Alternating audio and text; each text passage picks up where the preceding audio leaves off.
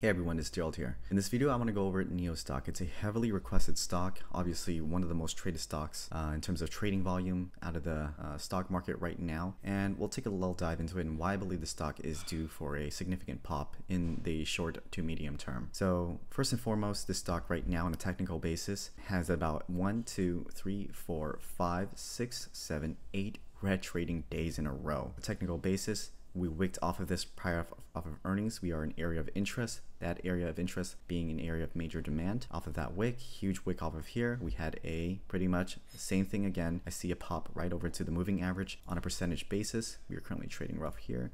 This is about an 18% jump off of current levels. Obviously, you're up 5, you're up 10%. Take your profits, but I believe in the very short term, we are due for a bounce, right? This company is trading an RSI of 33.43 on a fundamental basis. This company, why is this company falling down, right? This company hasn't reached a lot of its sales prospects that it's been pretty much preaching to its shareholders. Overall, the EV sector has been decreasing. Obviously, everyone knows what's going on with Tesla stock. The share price has significantly fallen past year. Overall, why are EV sales slowing down? I went over this in my prior YouTube video, but overall, think about the current macroeconomic conditions that we're currently in with high interest rates. Obviously, people are not going to be purchasing cars, expensive cars, albeit NIO being a luxury car, Tesla being a luxury car, if you can call it that, a premium car, I would say. No one's going to be purchasing a premium car fully in cash, right? People are going to be pulling out loans, and obviously, with the current high interest rates, there's going to be less demand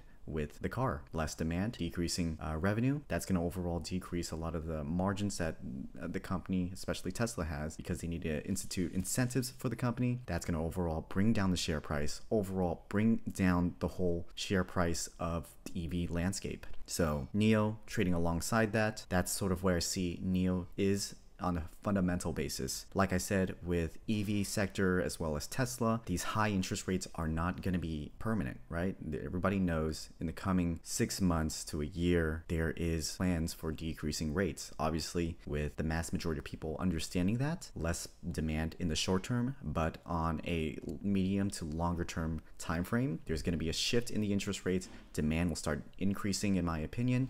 Overall, increasing a lot of the share prices in the EV sector, of which one is NIO stock. So on a fundamental basis, that's where I see NIO pretty much sitting at over 52-week lows. We'll start diving a little bit more into it. So I am looking at NIO stock on a daily time frame, zooming out all the way back from 2021. This is the upper trend line. I'm going to mark it every time I hit roughly around this area. This is the upper trend line that I have. We recently hit this upper trend line, and right over here had a rejection off of it.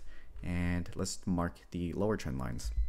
On the lower trend line, you can see I started a trend line from here to here and extended it. Every time we hit that lower trend line, had a bounce off of it, bounce, bounce, bounce, and so forth. Obviously, we can get into that lower trend line roughly around this 382 level, which would be an area of very strong demand. But on a shorter term time frame, where I see NIO stock trading on 8 consecutive red days on a row off of rejection off of the 50 moving average, now into an area of demand prior wick off of earnings, this is a very compelling buy in the short term, right? NIO stock trading an RSI of 33.43. If I'm taking a zoom out, every time this stock was trading roughly around this RSI, you can see roughly around here, had a bounce, significant bounce from there, roughly right here, bounce off from there, here, short bounce, roughly around here, bounce, and so forth. So that's NIO on a grand scale of things, currently trading on a falling wedge, sort of in the middle of this falling wedge off of a rejection off of the moving average. However, had 8 red trading days in a row, RSI of 33.43, had an area of demand. This is a very compelling buy in the short term. I expect a pop up in NIO stock. I want you guys to pretty much check back on this stock in the coming days. I believe we'll get a 4, 5, 10% pop in the coming days. What I like to do with NIO or any Chinese stocks when I'm trading them, I want to correlate it with the Hang Seng Index, which is pretty much the SPY of the Chinese stock market, right? It's the indices of the Chinese market. We'll take a look into that.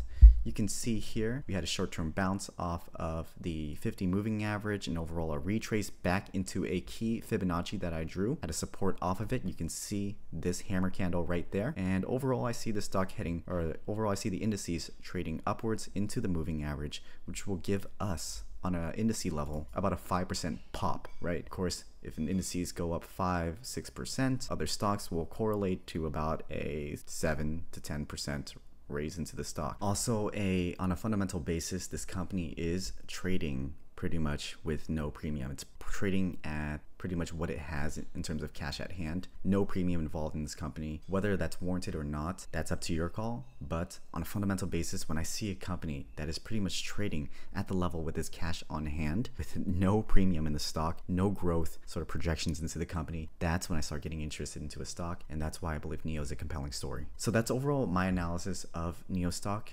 Please leave a like, comment, and subscribe. If you guys have any questions, leave it there. I'll be there to answer for you guys. Hope you guys enjoyed the video, and happy trading, guys.